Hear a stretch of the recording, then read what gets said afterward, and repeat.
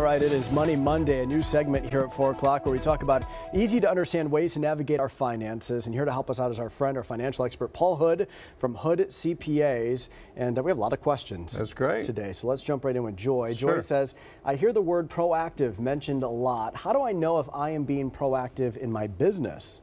Well, proactive, and we use that a lot in our practice. Proactive just means you're forward looking. It's kind of like, this is the way I explain it, Brian. Let's say you go to the doctor and you're not feeling well.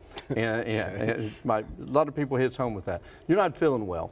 The first thing that they do is they check your vital signs, right? They get what's your heart rate, and your blood pressure, and all of that. Well, imagine if you go to the doctor and he says, well, your vital signs 8 months ago were this, so you should be fine, go home.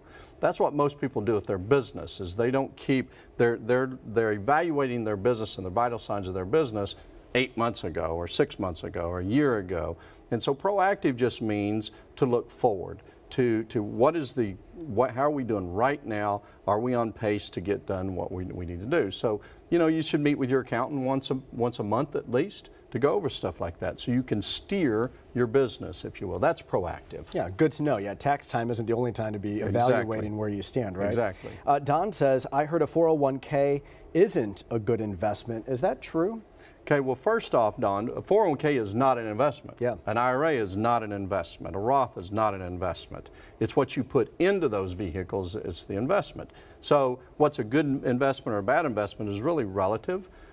Younger, you know, typically you want to be more aggressive. But the reality is to be successful in investing, you need time, you need diversification, and typically you need a professional money manager, somebody that's making those decisions. So a 401k, though, is a great thing to be into because you're saving before you spend. Most people try to save after they spend, and the reality is they don't have any money left. So the power of 401k is the money comes out before you get your paycheck. So 401ks are great. Yeah, gosh, just save it somewhere too, that's right? Exactly I mean, that's basic. Amen.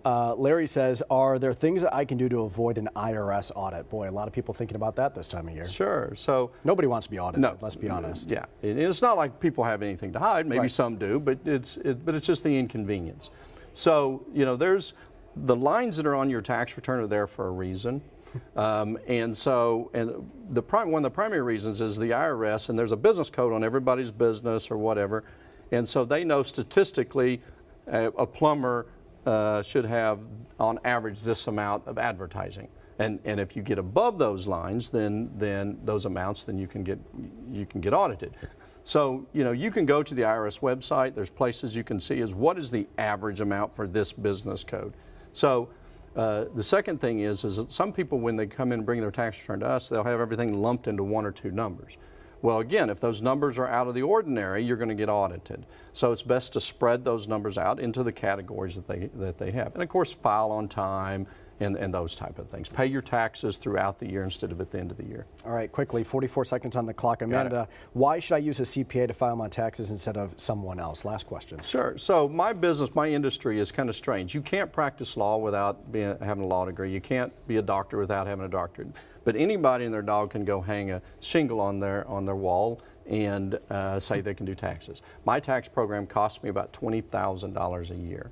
And so I'm trained and I'm held to a certain standard. So, you know, simple returns, fine, but anything beyond a W-2, you really should seek the advice of a CPA. Yeah. And if they question it, you want to have somebody that can vouch for you, right? That's exactly right. All right, thank you so much for your advice today. And listen, if you have a financial question you'd like me to ask Paul next week, you can send them to moneymondays@griffin.news, moneymonday@griffin.news. Stay with us, we'll be right back.